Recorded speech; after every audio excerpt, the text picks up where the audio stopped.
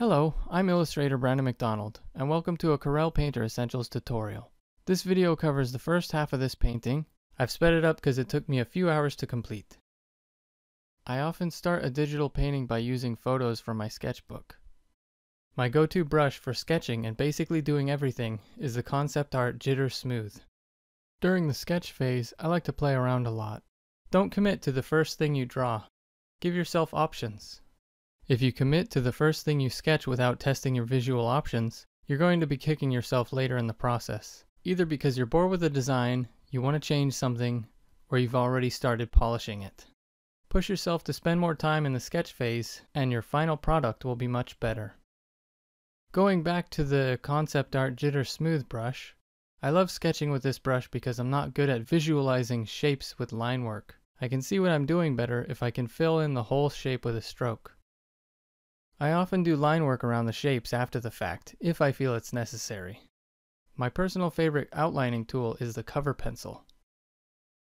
It's often good to stick to themes with your character, or whatever you're drawing. I'm talking about themes for shapes, colors, designs, etc. Having some sort of consistency can really help a piece. I mean, it depends, of course, but here I wanted him to have all or at least most of his metal to be sort of a copper color. And notice his robes. The bottom is a sort of swooping design, same as the top part, and the gem in his crown is circular, similar to the orb of his staff. Here I'm roughly painting in the general local colors of the character and his gear. Local color is just the base color of an object, or whatever you're painting. For example, the handle of his staff is brown. You're not accounting for any shading or lighting, or atmosphere colors, or anything. It's just the color of the object. Still using the concept art jitter brush, I like to separate a character from a background at a certain point. You can do it this way, or you can cut him out with the lasso tool. The way I'm doing it here actually makes the background above the character. No matter what brush you're using, it's very useful to learn how to resize your brush using hotkeys. Learn as many hotkeys as you can. The more hotkeys you know, the faster you'll be, so you won't have to dawdle around with going up to the brushes and going from pencil to eraser. You won't have to go to the top to resize your brush. Instead, you can just press a button and it's done. Now that I've got that black background above the foreground, I can paint him on the layers beneath without having to worry about painting outside that black boundary I've painted. I'm basically just giving him shape by shading him. I'm kind of trying to tackle ambient light, cast shadows, and a little bit of color all at the same time. I'm not being very brave here though, because I still don't know what I'm doing for this piece yet. Many seasoned artists will advise beginner artists to start in grayscale, then add color once they're happy with their work. I still often will work from grayscale, and so do many other professional artists. I'm just slowly giving the whole character form. This guy has a very basic overhead light source, nothing fancy, so you can read the shapes very easily. A tip I have for beginners is if you're ever painting from reference, pay attention to the light source you have. Lighting can really, truly make or break a painting. I've seen beginners do paintings where the character or subject of the painting was lit from the front or from a weird angle. Basically, their reference wasn't a professionally taken photo. And the paintings often turn out awful. Not because the artist is bad, but because the artist doesn't realize that their reference is bad. The lighting is bad. A common example of bad lighting is front-lit portraits. Like if you take a selfie and you have the flash on, and you're front-lit, your facial features and the planes of your face are not going to read as well as if you have an overhead light source. I'm not saying it has to be an overhead light source, of course. There are definitely all kinds of lighting options that you can play with. I'm more just saying to be aware of it. I pretty much just periodically switch between the concept art jitter brush, the cover pencil, and the eraser tool through the entire process. Oh, and for large gradients, for example, big areas with smooth transitions from light to dark, I will almost always use an airbrush set to a large size. No matter what brush it is, I believe you should always use the largest brush possible for the job.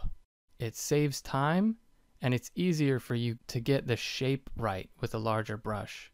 If you're using a teeny tiny brush, it's going to be harder for you to get that shape believable. The next 2 or 3 minutes is just pushing the darks and lights and making the shapes readable.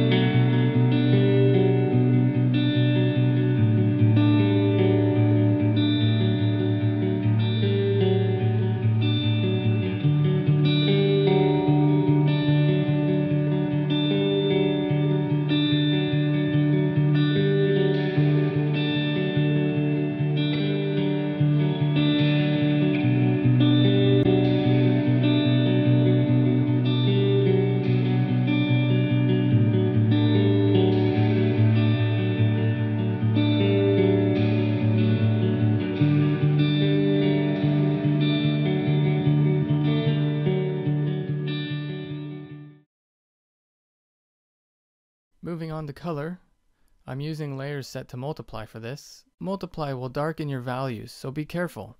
If you just want to color something, use a color layer mode. And considering that I'm coloring using a separate layer, I don't really have to worry about getting my color exactly what I want. I can change it later. I'm always really finicky on colors. I can never decide on something. When I paint digitally, I'm constantly messing with the colors, and when I paint traditionally, I'm constantly disappointed in the colors I've chosen.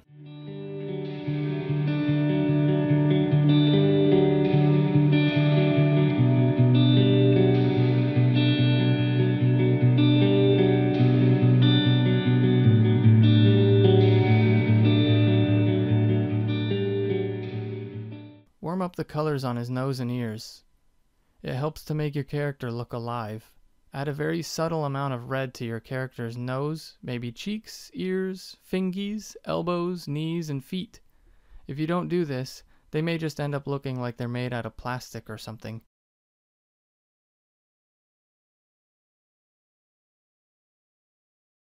Color variation is very important.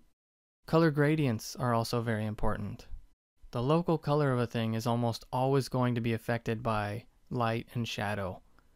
For example, the light will be warmer and the shadow will be cooler, or vice versa.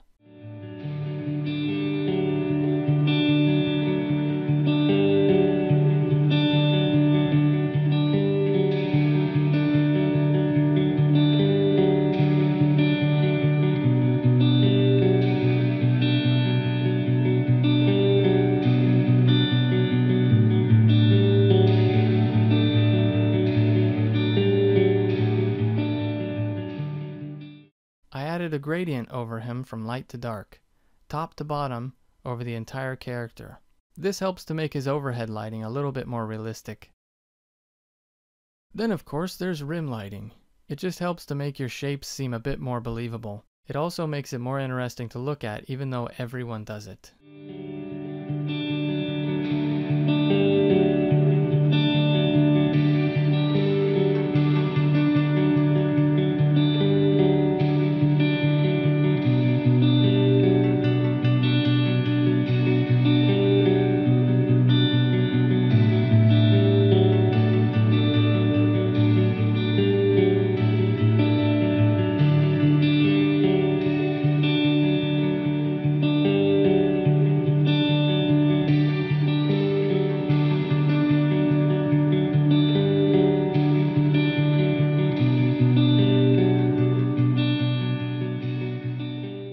I don't know what I was doing here, just experimenting with a grainy looking blunt chalk brush. I was trying to make a fun magic effect.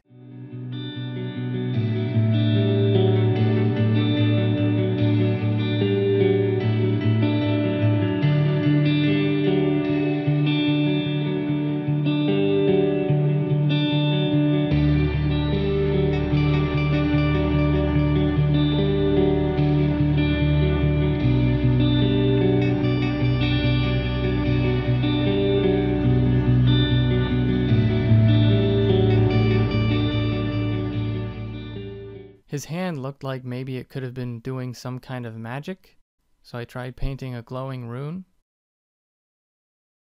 I didn't like how much it pulled my eye from everything else. I wanted the focus to remain on his face. I suppose in hindsight I could have had some subtle transparent runes coming out of his hand, so they don't pull your eye away from his face quite as much.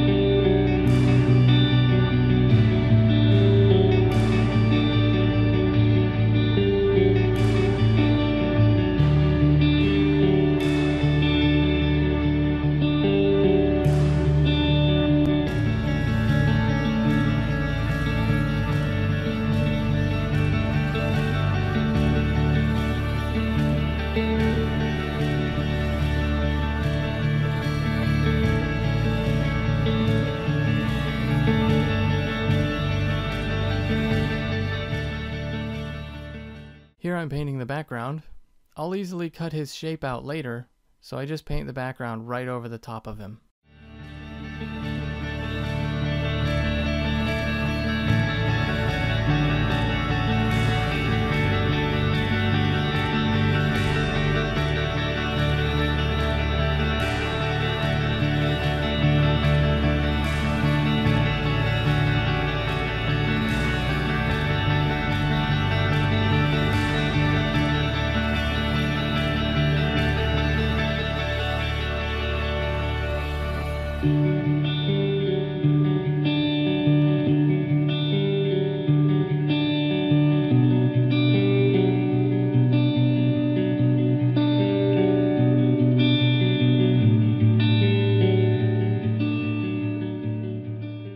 That's it for part 1. If you enjoyed this, please continue on to part 2.